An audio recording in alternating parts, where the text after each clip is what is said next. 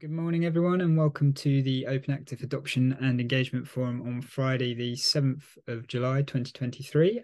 Thank you, everyone, for joining. I just start with the usual couple of quick reminders for anyone new to the group or anyone new watching on the recording that we have an OpenActive Slack workspace, and that's a great place to kind of keep up to date with everything that's going on in the Slack in the Slack community, in the OpenActive community, and interact with other people who are working on OpenActive and members of the community, get support, hear about updates. It's a really good place for all of that. So if you're not already a member, please do sign up, and there's the link there. And if you're watching the recording, there'll be a link to these slides in the description underneath the video. So just click through to the slides, and there'll be all these links on there.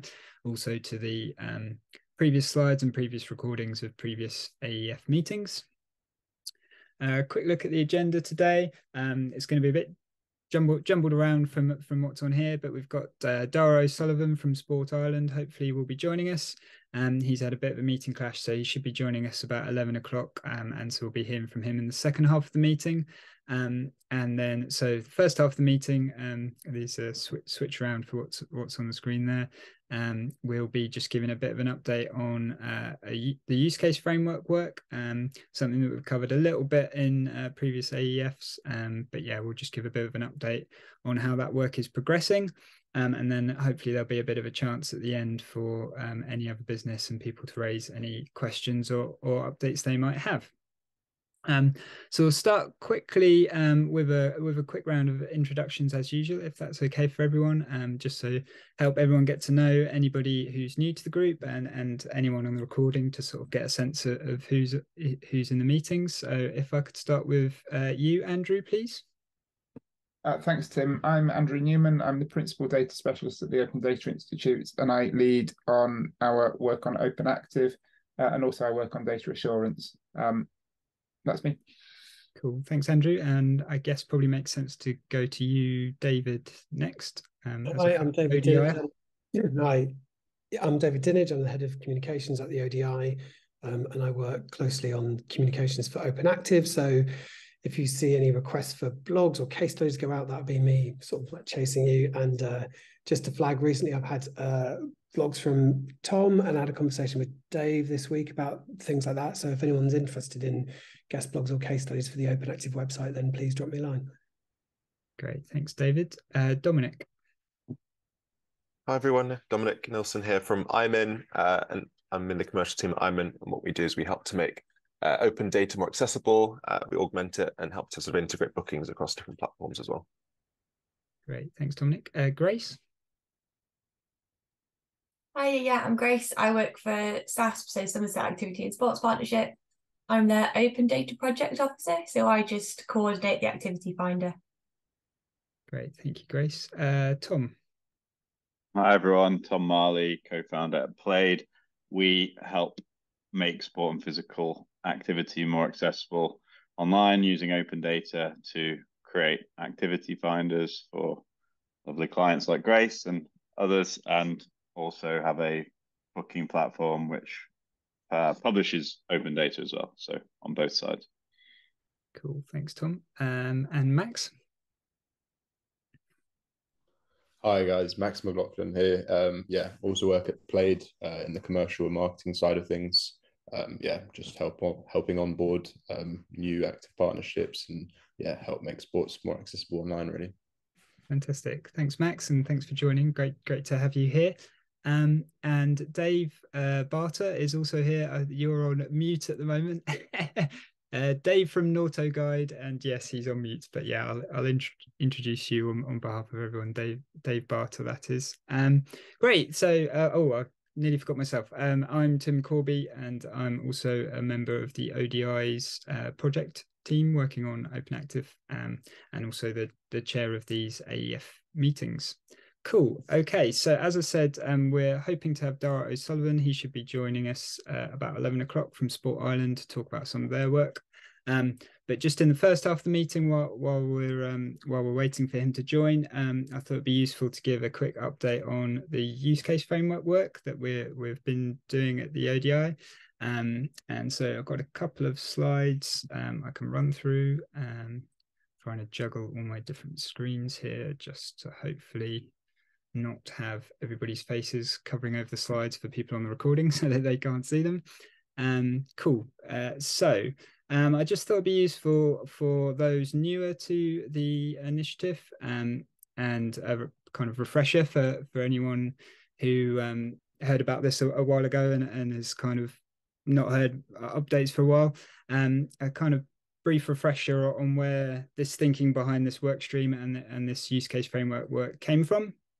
And so in 2021, there was an organization called Open Data Services Cooperative, or ODSC for short, and they did a sort of review of OpenActive and produced a report with some recommendations about where OpenActive was and some recommendations for kind of future direction of OpenActive. And I've picked out a couple of the most pertinent recommendations related to this work stream, and those were that the initiative should try and explore alternative value propositions beyond the kind of initial find and book and that kind of main use case that we have within the initiative of that finding and booking activities. And then also allowing for a shift to more effective and focused approaches for use case. So really kind of tightly defined use cases with tightly defined problem statements and user groups that those problems affected, and solutions that OpenActive could provide to help change those problems. And so based on those recommendations, there was this thinking that we needed to create a more consistent approach that organizations in the community can use to more easily identify and collaborate with other organizations that share similar interests and objectives in the sector, in order to be able to explore alternative value propositions for OpenActive related to those shared interests, and deliver really focused use cases that meet quite specific needs for specific users. And just moving on, hopefully you'll all be fairly familiar with these, but if you're not familiar or haven't really looked at the OpenActive logic model, there's three kind of broad strategic outcomes for OpenActive within that initiative logic model, and those are to build a sustainable and independent initiative, to ensure OpenActive becomes integral national data infrastructure, and also to try and reduce inequalities to entry in the sector and improve, and by doing so improve the health and well-being of the population as large. And this kind of approach to having a common use case framework, and more specifically a common approach for the community to MEL, or monitoring, evaluation and learning, will hopefully build a shared evidence base for the whole community against these strategic outcomes.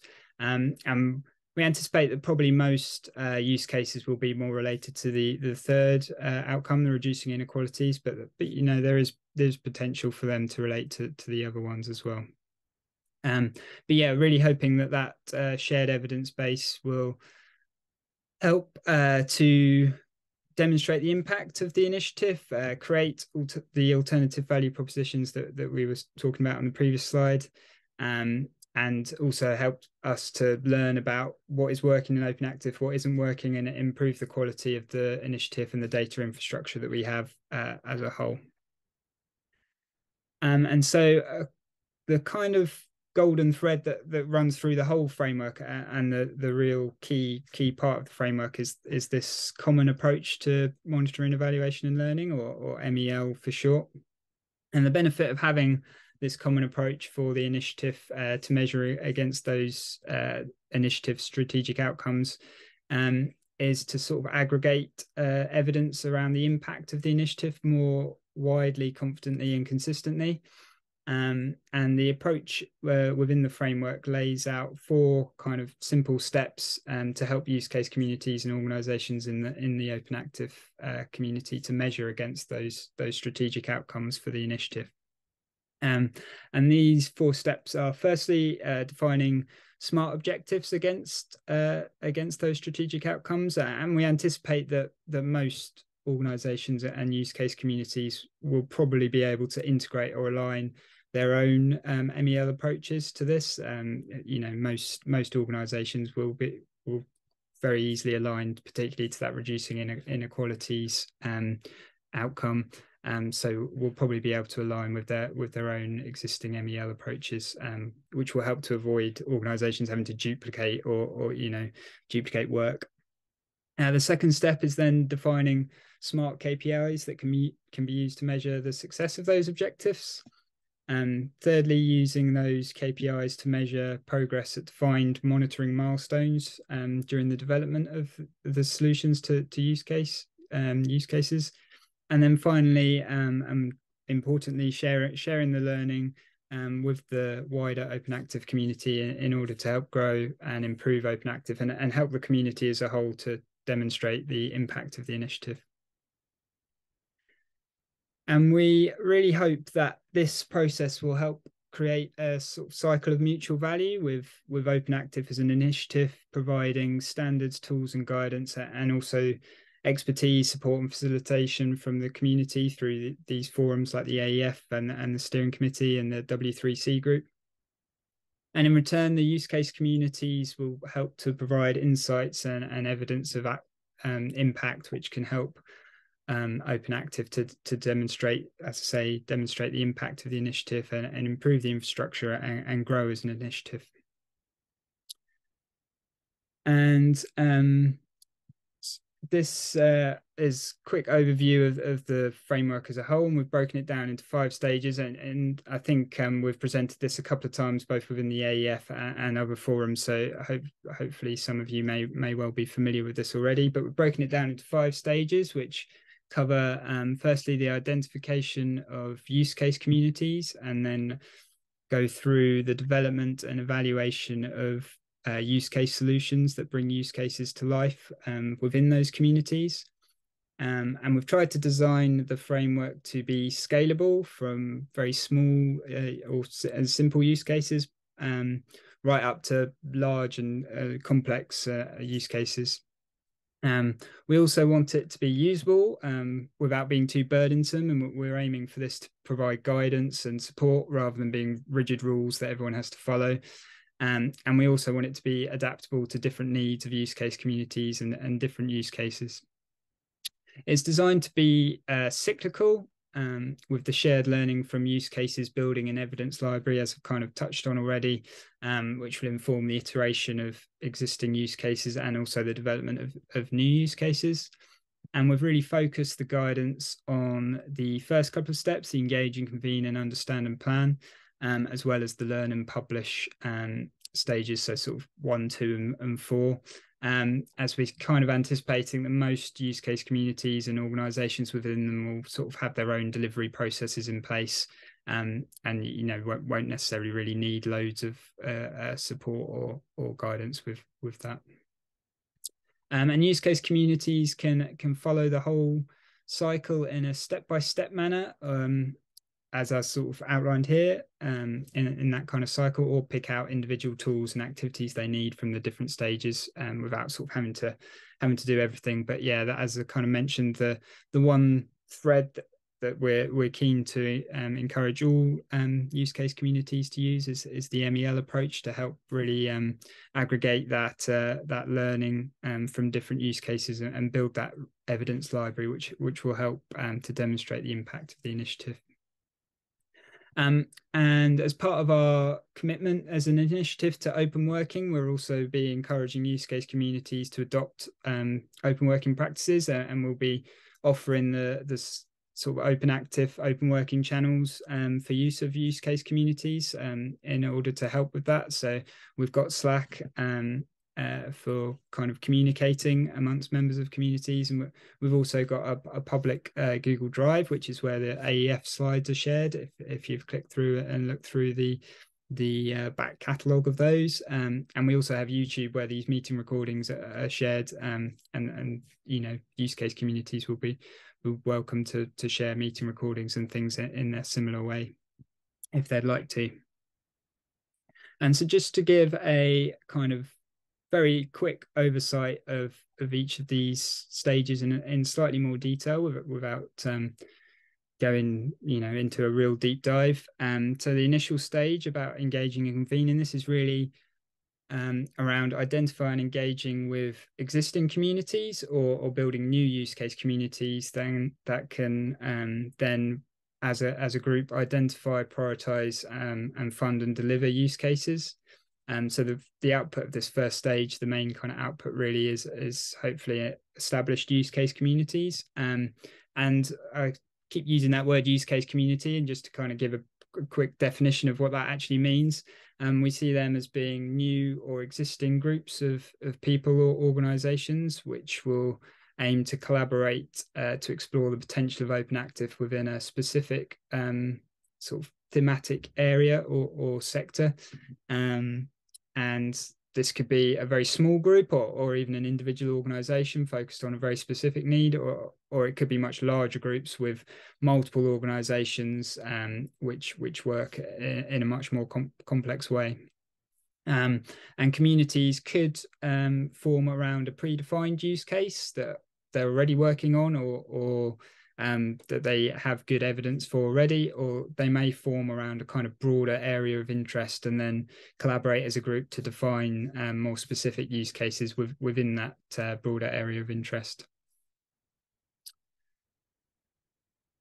So secondly, so once the communities are kind of convened as a group, it's then really about starting to try and identify and plan the delivery of kind of viable OpenActive based use cases and OpenActive solutions to those use cases, which really address prioritize problem statements and demonstrate the potential impact of OpenActive. And the main impact, the main output, hopefully, of this from this first understand and plan stage is a kind of defined use case and a roadmap for the development of ways to test the solutions to those use cases. So that could be through pilot projects or putting something into a test area and testing it, or a number of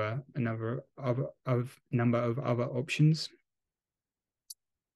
And then once that kind of roadmap is in place, we then move into this kind of develop. And as I sort of touched on, talking about the overview, we haven't focused so much kind of guidance and detail into this stage, as we anticipate that organizations and communities will have their own delivery processes that they would use within this stage to test the OpenActive based solutions that they've identified and want to deliver. And solutions could include a whole range of things. They could be new data or adaptations to existing data sets. It could be new technology, development of new technology, new processes, updates to the standards, or creation of new standards or new kind of extensions to the existing standards. Or it could even be sort of developing guidance and learning to help upskill particular people within the sector or within a particular thematic area.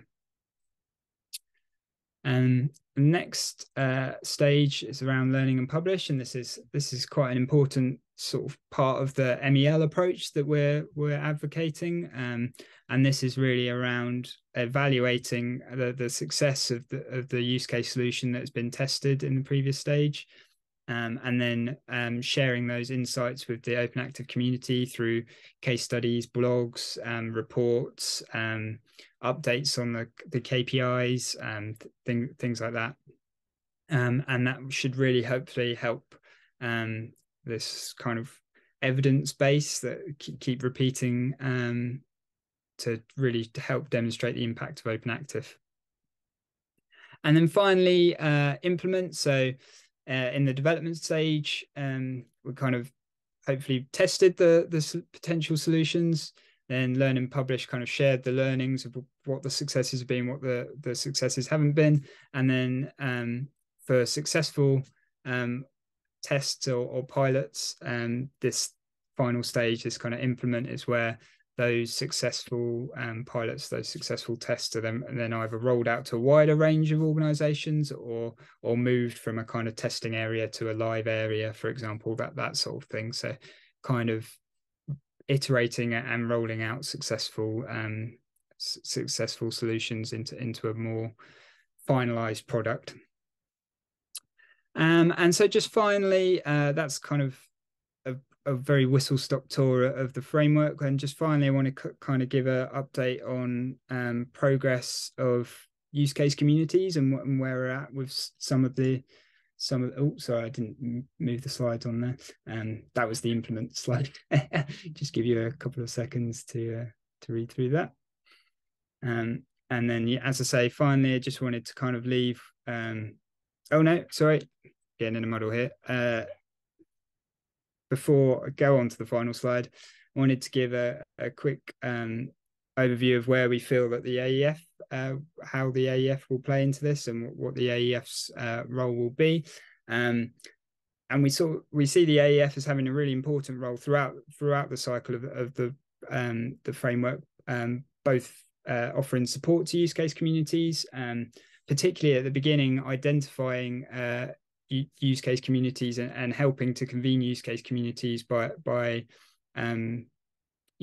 collaborating as a group and offering a platform for different organizations to gather together and network and identify potential opportunities for creating use case communities.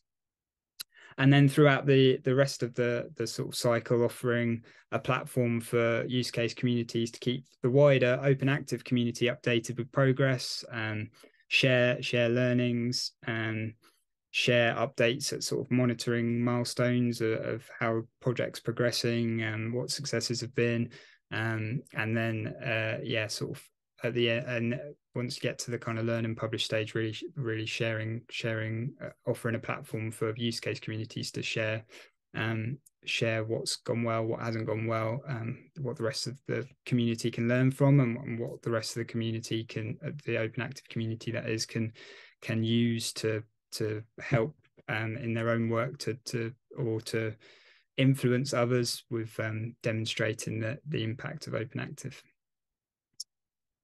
And then now finally, so I got ahead of myself, but finally I wanted to kind of give an overview of some of the use case communities that we've already sort of been engaging with and working with, and where we're at in terms of progress with that. So we've convened over the last couple of months, we've convened a group focused around disability and inclusive support. And there's around 6 or so organizations which have been involved in that group. And we've sort of moved from the engage and convene stage into the understand and plan stage with that. And we're having some good success with that group, some really productive meetings and some really interesting conversations. And the group is really keen for the development of use cases within that area to be co-designed with user groups which have lived experience of living with disabilities or long-term health conditions, and that can really help to identify the barriers that they may have, and what is kind of critical data points that they really need to be able to make informed decisions about whether activities or whether opportunities to be active are appropriate for them, and also to help with identifying any challenges with the technology that we have within the OpenActive infrastructure, right from the standards right all the way through to the kind of end user facing platforms like the activity finders and things like that. So yeah, some really good progress with that group, and the kind of next steps will really be around likely to really be around identifying those user groups that we can co-design the use cases with. But yeah, some really good steps within that one.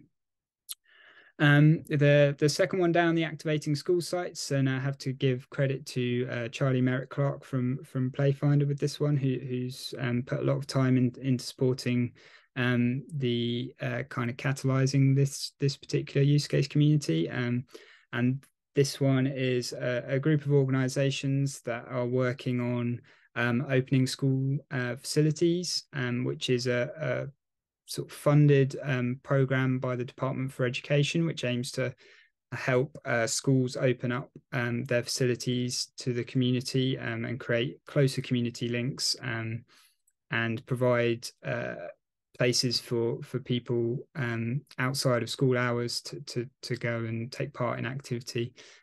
So some good progress again within that one, and some really interesting works, some challenges also within that one, but yeah, we're hopefully making progress there, and it has a lot of potential for success within that group.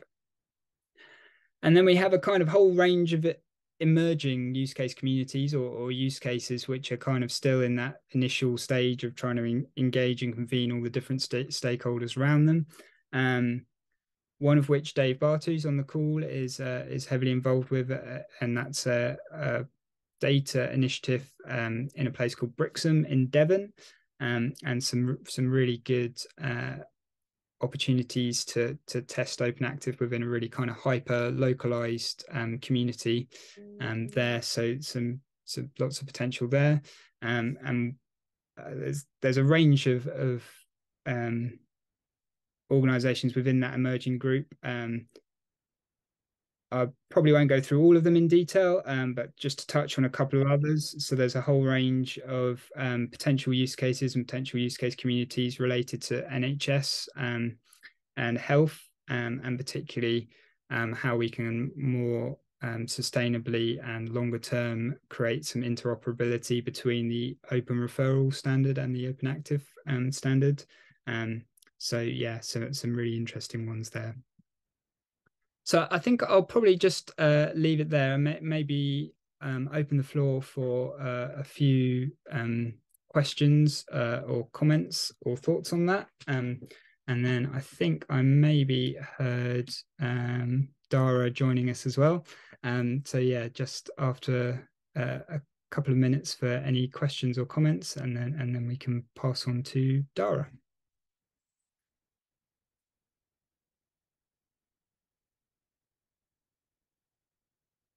Andrew, did you have anything you wanted to add to anything I've just said? Because you've been quite heavily involved in this this work as well.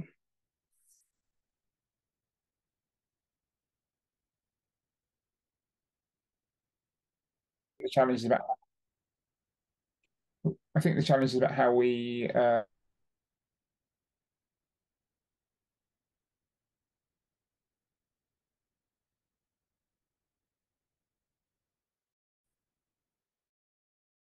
Hello, I'm back. Can anyone hear me? Yes, good. Thanks. I'm not sure at what point I left you, but hopefully you filled in, I'm sure, Andrew, with great professionalism and authority. Yeah, I did a bit of filling for you. Thank you. Cool. In which case, I think we're maybe ready to hand over to Dara. So Dara O'Sullivan is here from Sport Island or Sport Island Outdoors. I'm not quite sure which brand you sit under, but yes, Dara, if I could hand over to you. Thanks, Tim, and hi everyone. Can you hear me? Yeah, cool. Thanks. Yeah, I think that's a conundrum for all of us, Tim. I think originally Sport Ireland has grown so that it's now kind of a pan Sport Ireland project. So I'll just share some slides quickly and then show a little bit of what we've done with the system, and then happy to have a discussion after that. Is that okay? Sounds good. Yes, thanks, Dara. I've just made you a Great, co-host, so you should be able to share without a problem. Yeah, I think I can here. Has that shared?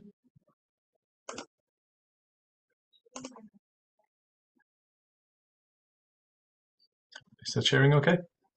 Yes, that looks good. Coming through. Thank you. Great. Okay, thank you. So yeah, we are developing and almost ready to launch a national database of sport and recreation in Ireland. It started 4 years ago with a feasibility study, which originally was just looking at opportunities to publicize places and ways to be active in the outdoors, which is why Tim referred to the Outdoors Unit of Sport Ireland. And once we took on that project, we realized pretty quickly that we were aiming too small, that if we were looking at just outdoor information, we would be begging and borrowing data for the rest of our lives, and fighting for it to be accurate and current. So we kind of flipped it and looked at the project big and asked, okay, what would happen if we created a database here of every opportunity to be active in Ireland? And we explored and found that this was something that was feasible, that would provide benefit to the country. So we kind of refined these aims, get good authoritative data on sport and recreation, get the information out to the public to help people be more active, which of course ticks boxes across, sport, recreation, health, and so on. But we also realized we needed to give benefits back to the data providers. Otherwise, data, as I'm sure everybody here knows, will not be current and accurate unless people are getting benefit from keeping it that way. And we realized we could really work top down in the country by facilitating a lot of policies. And that covered obviously sport and physical activity, health, and the project has mostly been funded by the health sector to date, but other areas as well: transport, national development, data, and others. I think we have 3 government ministers fighting to launch this project in the next few months because of the wide range of the project and how they see it benefiting their areas. So I suppose really, there's 2 sides to it, as I was saying. One is getting people more active and all the benefits that come with that. And the other side then is really a first for Ireland, a game changer around how sporting and recreation amenities and facilities are funded and planned and so on. It's probably, like in most places, it's been a who shouts loudest type of scenario up until now. Whoever writes the best application form gets the most money. But thankfully, government and both national and local are looking for more evidence-based ways of doing things, collaboration and analysis and so on. And we're hoping that this project will give them that. So the data we're collecting is sport and recreation, kind of formal stuff, sport clubs and teams and pitches and swimming pools and all of that. Public places where people can be active less formally, to walk the dog or throw the frisbee or go for a dip, whatever. Trails, which we already have a really good data set on in Sport Ireland Outdoors. And we also realize people need to know if something is suitable for them in terms of accessibility, or can I bring the kids, or can I park there, and so on. So we want to collect all of that, or we're in the process of it. One of the principles of the project is that data providers are authoritative. So kind of working with umbrella bodies who are stakeholders, so the likes of local authorities and state agencies and national governing bodies of sport. We're not planning to, at the moment, take data from one-off providers or crowdsource, but that could change over time. But initially, we realized we needed to build trust in the data, both on the public side and the stakeholder side.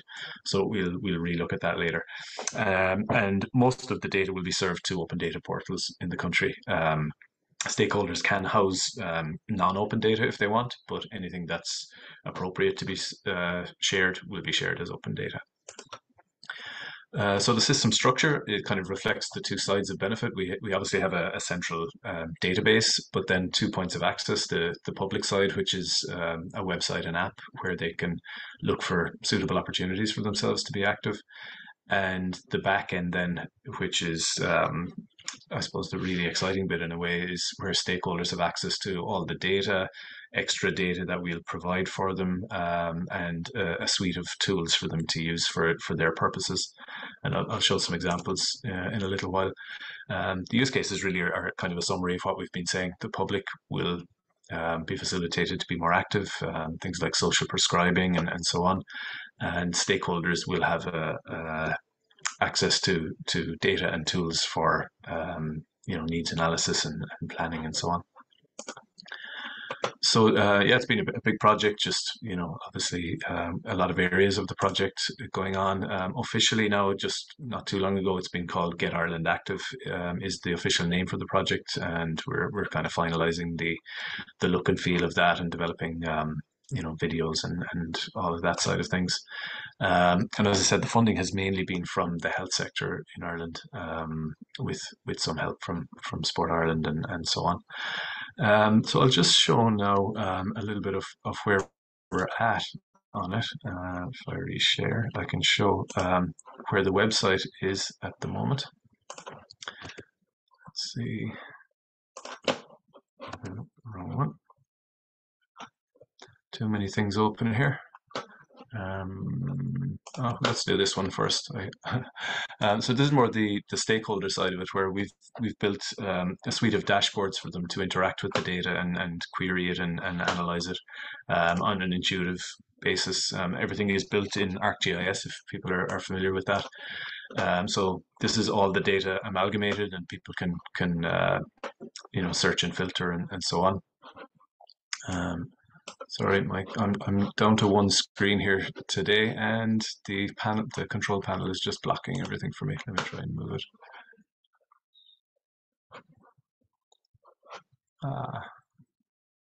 It does not want to move. Here we go. So then we have separate dashboards for trails, for clubs, and for activity locations. So sorry, they're slightly unresponsive today with so many open and being on Zoom. But yeah, it just gives the idea that we have these pre-built for stakeholders to go and query and analyze the data. There's also dashboards and tools for them to obviously work with their data, to edit their data, add data, delete data, quality check the data, and so on, like this one. But then as well as that, we're providing them essentially a kind of like a mini GIS suite, where we will give them web apps and so on, where they can do a lot of nice things with the data. For example, this one is just has all the data, but we will provide a lot of layers for them to bring in and overlay and analyze. So things like deprivation index and population statistics, things that are commonly sought for by our stakeholders. We'll preload all of those for them. But they can bring in any other data they want as well, if either from the system by URL, if it's available on an open data portal, they can just drag and drop and it will show on the map, or files if they're working locally, like a lot of local authorities might have their own files that they want to bring in. And then some other tools and like analysis tools for specific use cases. Say for this one, it's around diversity of provision of different sports. It's an example just that our own research unit in Sport Ireland asked for. They had the hypothesis that in Ireland, in rural Ireland, if you're not playing Gaelic games, Gaelic football and hurling, then you've got nothing to go for. So we said, okay, let's check and have a look in different areas what that actually looks like. This one, another one then that was requested by the Department of Education, looking at potential places to build new schools. They're saying these days they have restrictions on land essentially, and it's very hard for them to build a school with sports facilities at the same site because of the size of land available. So they're looking for places where they can build a school but is within 10 minutes walk of sports pitches and a sports hall. So again, we can just quickly run an analysis tool that will find those locations. So the darker purple spots on this map show the areas in Galway City that would fall into that category of 10 minutes from both of those facility types. So again, essentially we're giving them three levels of analysis. One is the pre-built dashboards that are fairly intuitive but limited. Secondly, they can play with the GIS suite themselves and bring in data and analyze it and so on. And the third one is if they've got something much more complicated, they can come to us and we'll build it for them or show them how to build it. So that's essentially where we're at the moment. I guess in relation to OpenActive, we referred to the OpenActive lists and models and so on as we were developing our data models and in consultation, and got a lot of use from that. We of course had to temper it a bit to align with what local authorities in Ireland currently have and use, and the terms that they use and so on. But particularly around accessibility, we stuck as closely as we could to the OpenActive model. Two of the main differences I think that have come up when I've been in discussions with different bodies in the UK is that our system at the moment hasn't gone down two routes. One is events. We're not bringing in events at the moment because they're very temporal, and one of our key, I suppose, aims in the beginning is to build trust in the data and the system. And we know that events get cancelled last minute, but won't be taken down off our system, and people might drive 100 miles to an event that doesn't exist, and we get the blame and so on. So events is kind of in our roadmap for the future, and similarly, kind of a booking system is down the road. We haven't gone that way just yet. But it's more about understanding what's there for the stakeholders and the public, and signposting people in terms of contact details and directions and so on. Let me see if I do have the website open. I will. I do. I will go and just very quickly show that.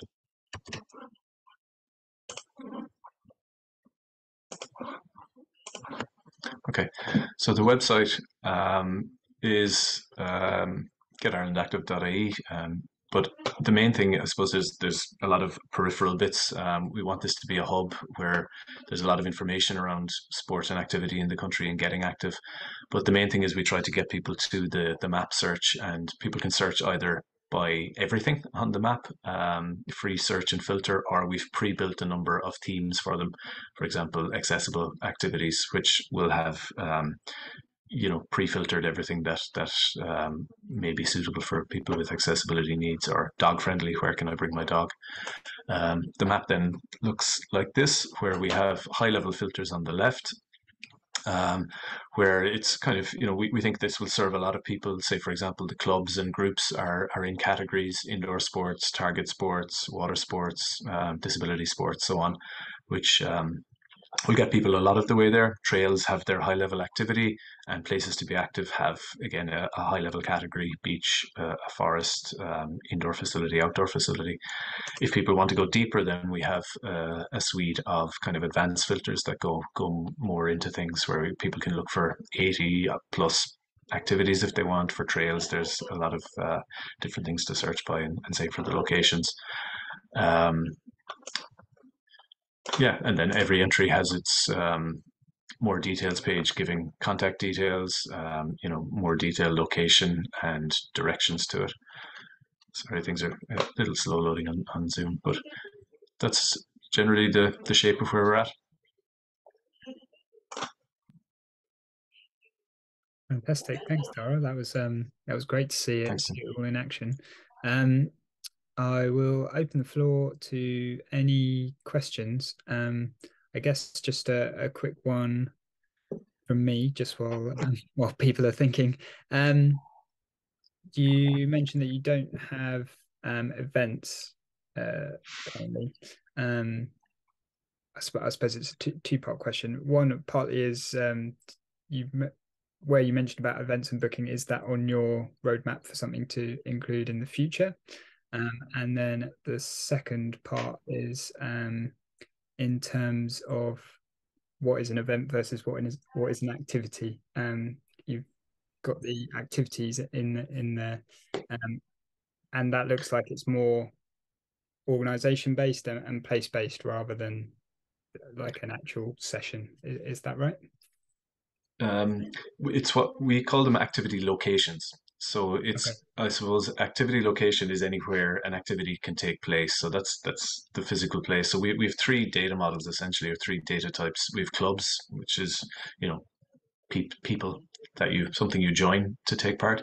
We have trails, and then activity locations, and it's probably not a common term, but we thought facilities was a bit narrow because we wanted to include things like public spaces, beaches and public parks and so on, to include everywhere. So so you're right, Tim. Yeah, it's kind of events, anything that's temporal, we've stayed away from. It's really about the something that is less likely to change in the beginning. So it's, as we say, clubs, trails, and places to be active, and it is definitely on the roadmap to include events and potentially booking system down the line. We were surprised actually that, I mean, we knew it was something that the public had looked for. We did quite a bit of market research before we launched into the full development phase. But it's actually been called for more on the political side as well. Once we demonstrated this to ministers and so on, that was one of the first things they asked was, when is events coming? So it may be kind of even earlier on the roadmap than we had initially planned. Thank you. Anyone else have any questions for Dara? Yes, I've got one. Yeah, great. Thank you very much, Dara. That was really interesting. I thought the data visualization, especially, was quite sort of fascinating, with the sort of level of depth as well. I just had a question around, I guess, mostly the leisure operators, which is sort of the work that I've been doing. Is there? You mentioned that the sort of activity information is sort of authoritative by those activity providers, I think. So those are the people that are responsible for uploading that information. I'm curious to sort of see how that information about those activities and those locations is uploaded, and sort of whether it's on your platform or whether it's through their booking system. Yeah, thanks, Dominic.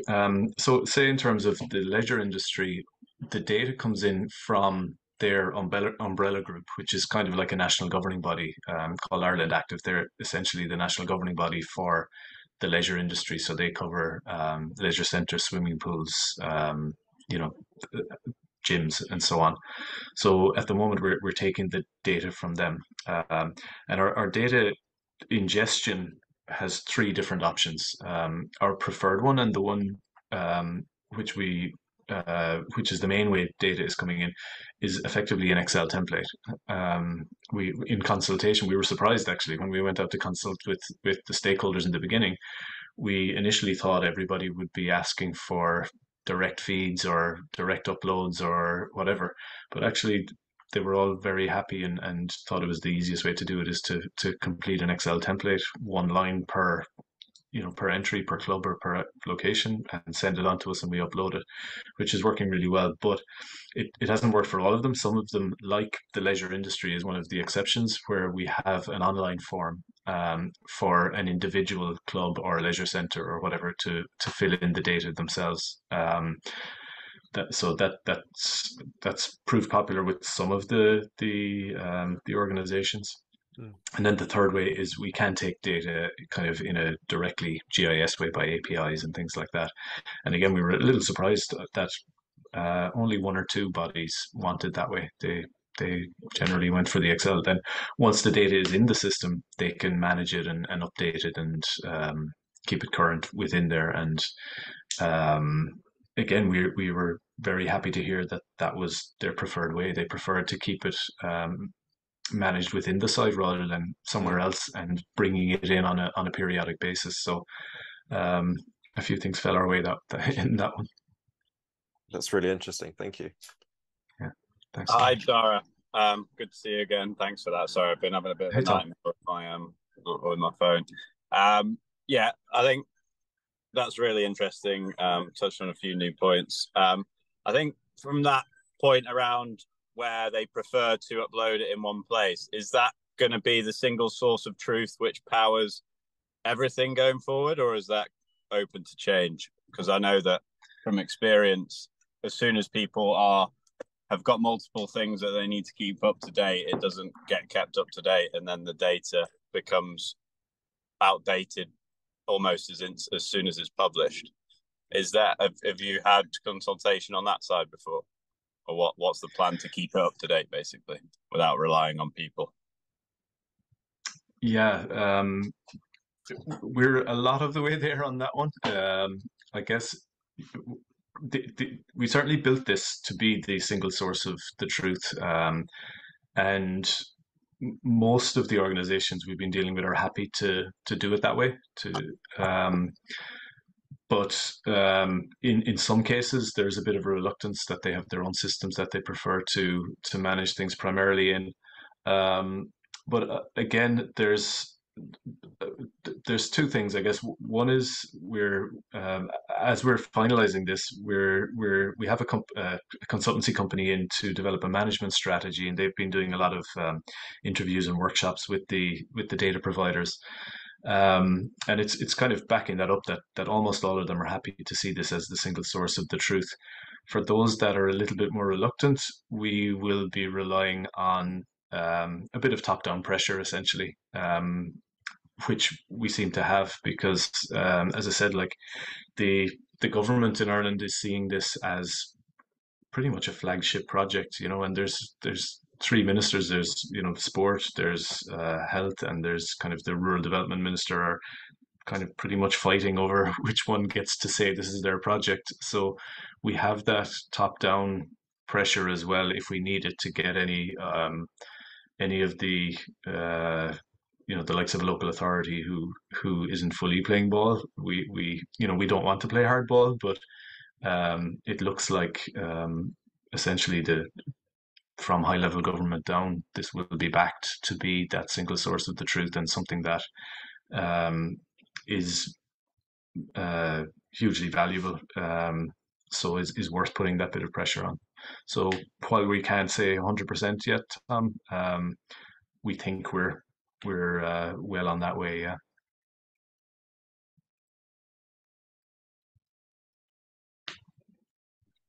Sorry.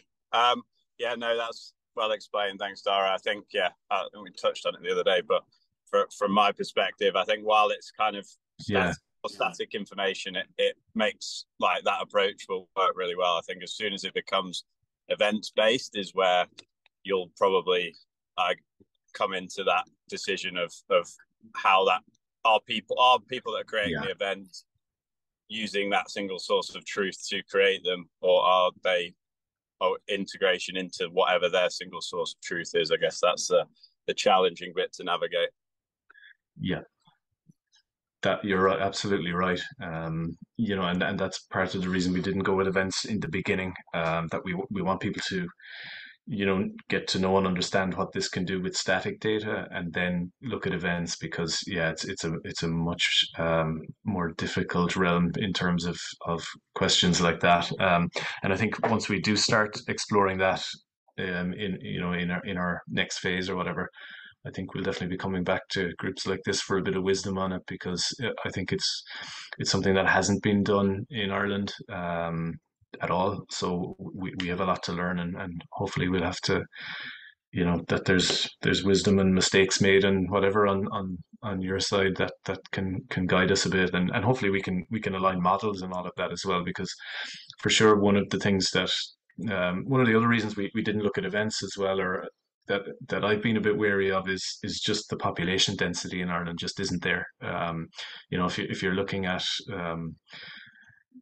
kind of anything where there's financial transactions or bookings and things like that, obviously volume is something that's very important there to make it worthwhile. Whereas in Ireland, especially outside of Dublin, there's no population essentially. So there may be less financial reasons to do it. So we'll need to get it right. We probably have as I say, kind of less financial incentive to do it. So the reasoning and the scope to get things wrong is, it has to be right on track. Great, thanks, Tom and Dara. We're just going to the last couple of minutes, but I think Andrew had his hand up, so I don't know if I'll just come to Andrew maybe for the last question.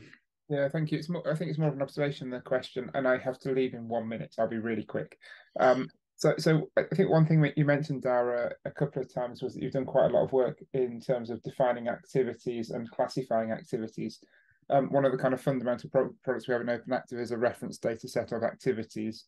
And I think it would be a really good first step to collaboration might be actually looking at those two lists and seeing how they compare, and perhaps trying to combine them so that there is a single list. I think a single list of sport and physical activity types it could be really valuable for OpenActive for your project and actually more widely in the industry. But a really interesting presentation. It's nice to see you again. And now I have to go. Thanks. Okay. Thanks, Andrew. I'll respond to that to the others when you're gone. Yeah, I think that's spot on. I think, we did look at the OpenActive list and for different reasons we couldn't align fully with it, mainly because we're, I suppose because Sport Ireland is the body that funds and looks after NGBs in the country, we had to work with their kind of naming system for their own sports and so on, so that we had them on board. And we realized we probably needed a bit more of a flat structure than the OpenActive model in the beginning, and we defined our own categories. But while always I was very careful not to go too far down that road so that we could have future alignment. So I think I'd love to start collaborating and seeing where we can map our models and see about amalgamating them in future. Yeah, definitely. I think that'd be really useful. And I think you mentioned to me in the past that you've got a sort of steering committee or something, and I think it'd be really useful to have a session with the OpenActive steering committee and your steering committee to explore some of those strategic level. Definitely. Particularly around where you said you've got quite close links to the health sector and some funding from them, and it sounds like you've got quite good government buy-in as well, which perhaps OpenActive hasn't quite achieved yet. So I think there's some really useful conversations there potentially. Steering Definitely. committee. Brilliant. Yeah, be very happy to. Yeah. That'd be great. Thank you. And I guess if anyone else has any questions or anything moving forward, Dara, we can either pass them on to Dara by me, or if I share the link to Sport Ireland's website, I think Dara's contact details are all on there as well. So you can get in touch with him directly. But yes, thank you very much, Dara, for joining us. That's been great. Really, really interesting. Really great to see the work you've been doing. And thanks everyone else for joining. Yeah, thanks, Tim, and thanks everybody. Yeah, delighted to meet you all. Yeah, we'll hopefully see you all again. Perhaps not you, Dara, but hopefully everybody else in a couple of weeks' time for the next AEF meeting. So hope you all have a good weekend and speak to you all soon.